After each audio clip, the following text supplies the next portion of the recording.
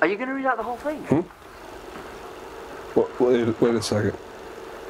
Who are you? I'm a time traveller. Or I was. I'm stuck.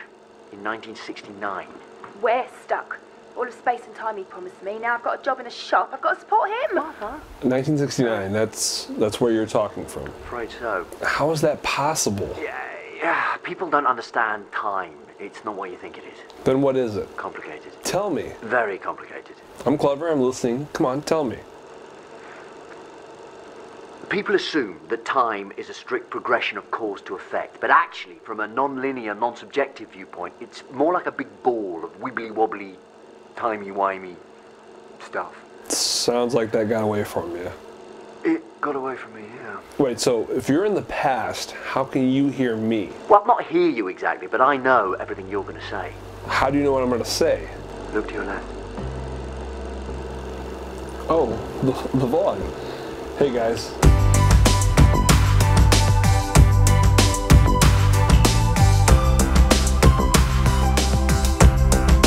Hey everybody, welcome back to Modern Manor Vlog. I'm Chris, and this past week has been full of time travel.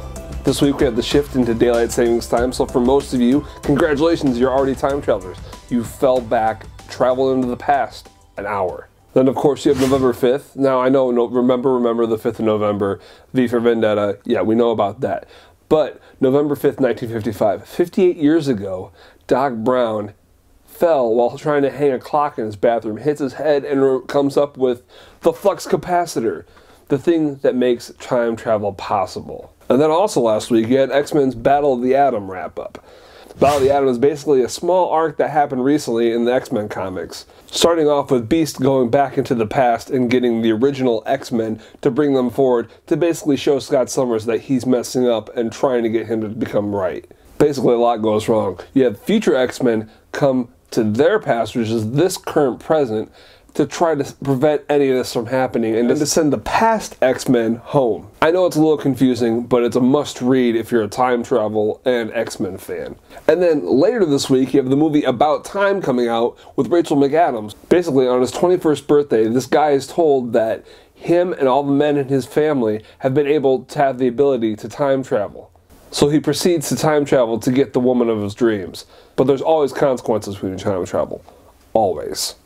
So with all this time travel going on around us, I figured why not talk about the 3 basic theories of time travel. And you might find some movies and TV shows that you like along the way if you like time travel. The first one you have is called a fixed timeline. The basis of a fixed timeline is that no matter what you can do, you can't change anything. There are fixed points in time. No matter what you do, if you travel in time, future, past, whatever, you can't change it. For example, let's say you travel back in time to, get rid of Hitler. You find baby Hitler and you switch him out with a normal child, let's say. In a fixed timeline, you're not going to change anything because that baby that you swapped with baby Hitler is still going to be raised to be Hitler. So movies and TV shows that are a great example of this are The Terminator, Harry Potter and the Prisoner of Azkaban, 12 Monkeys, and Heroes the TV show. These are all great examples of a fixed timeline.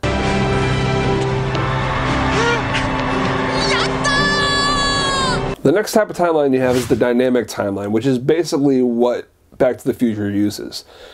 Pretty much, if you go back in time and alter anything, it has major effects on the future. Case in point, you go back and kill your grandfather, you will cease to exist. Side note, this timeline has the greatest possibility of paradoxes. Great Scott! 2 other great examples of the dynamic timeline, other than Back to the Future series, would be Frequency and the Joseph Gordon-Levitt Bruce Willis hit Looper. And the last time you have is the multiverse. Basically, there are an infinite number of timelines running parallel to ours right now. If you go back and change something, that timeline will diverge and you will continue and go to the future of that timeline. But all the people that existed in that past previous timeline will continue in that timeline. It's very similar to what DC's doing currently with their Forever Evil storyline. Basically, there would be a version of Bruce Wayne that his parents get killed, and a version where, let's say, Bruce and his mother get killed and Thomas Wayne survives. Heck, in Multiverse, there could even be a version where his mother is the only one that survives. Another example of this is basically if you time traveled into the past and killed your grandparents, you would still exist, but you would exist in that alternate timeline. You could not travel back, but you would continue on that timeline where your grandparents have been killed. Minor spoilers here, but a great example of this is the Star Trek series. The J.J. Abrams Star Trek and then Star Trek Into Darkness. Basically, when Spock went back and changed time, things are different. The characters are still there, but there's minor differences with them. And you've noticed that Spock has not been able to go back to his normal timeline because he is now a part of this current timeline. I shall simply say, good luck. Alright, so my brain hurts a little from explaining all this, but let's talk about one last time travel thing. Doctor Who. As you may or may not know, Doctor Who is coming out with his 50th anniversary special on November 23rd.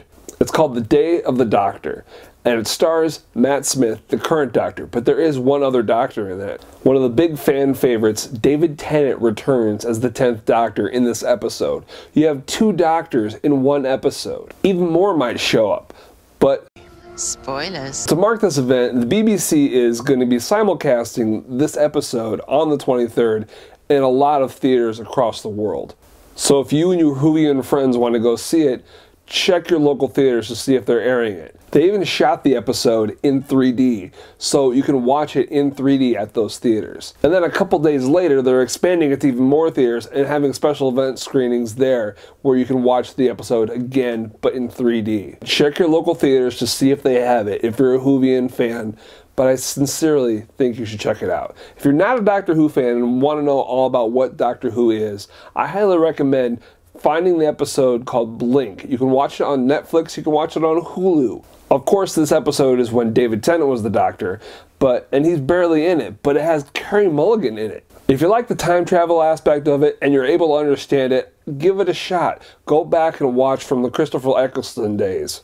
It's some great sci-fi goodness. Whew, that was a lot of time travel talk. Hey, don't forget, you can check us out on Twitter to get all the nerdy and geeky delights. Also, you'll get updates when our videos come out. And as always, don't forget to click the like button if you like this video, and click on the subscribe button. You'll get our videos in your YouTube feed every time they come out. For the Mild Mannered Vlog, I'm Chris, and well, I got a lot of time. I got time travel, right? Just go back and restart this video.